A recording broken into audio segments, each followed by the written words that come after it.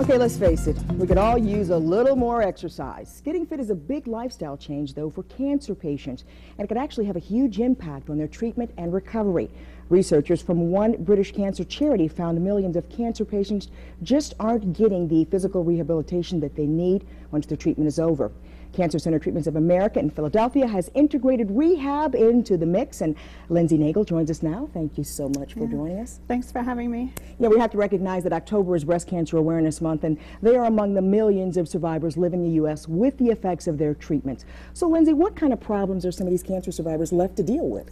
Some of the things that we see most commonly is a neuropathy, or a numbness and tingling in the hands and the feet that can lead to decreased balance or an increased risk of falls.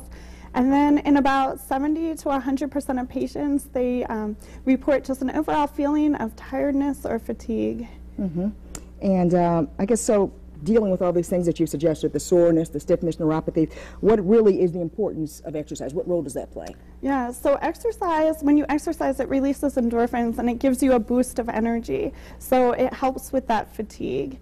It's knowing how much and what intensity to do exercise. Now, if a cancer patient is already dealing with fatigue, won't exercise just kind of wear them out? I mean, how do you know the balance, I guess? Yeah, so at Cancer Treatment Center of America, we have a program called Motion for Life, and it focuses on those principles of exercise and knowing how much. We recommend or try to build our patients up so that they can do 20 minutes, 4 to 6 times a week of just fairly light to somewhat hard level of exercise. So when you're looking at a cancer patient for the first time, they come into you for evaluation. I guess, how do you know what's right for whom?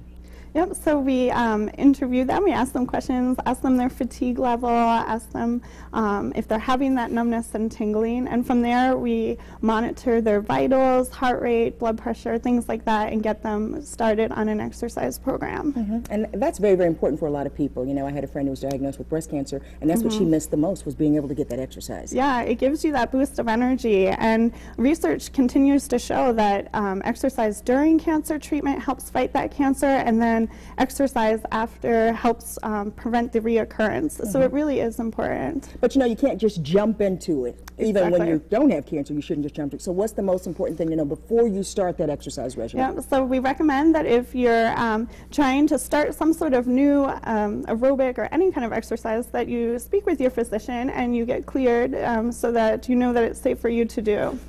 Now, you mentioned neuropathy. That's a big problem for cancer patients going through chemotherapy, that tingling, that numbness. What would you say, how should that be addressed in terms of, you know, coping with that? Yeah, as CTCI, we use a machine called a ReBuilder. It's a form of electric stim. It's not painful. We put pads on the hands or on the feet, and it helps help with that numbness and tingling. In addition, we do balance exercises to decrease that risk for falls. And so how does this work? So it's just a simple machine. Adhesive pads get put on the hands or on the feet, and you turn it on, it runs for half an hour. It's a form electrical stim. So tell us, where can you go to find out more information about oncology rehabilitation? Yeah, great. If people would like to know, they can log on to cancercenter.com. Okay, all right, and the phone number is 1-800-333-CTCA or cancercenter.com. Thank you very much, Lindsay Nagel, for joining us. Thank you. Thanks for providing us with that very, very important information. Thanks.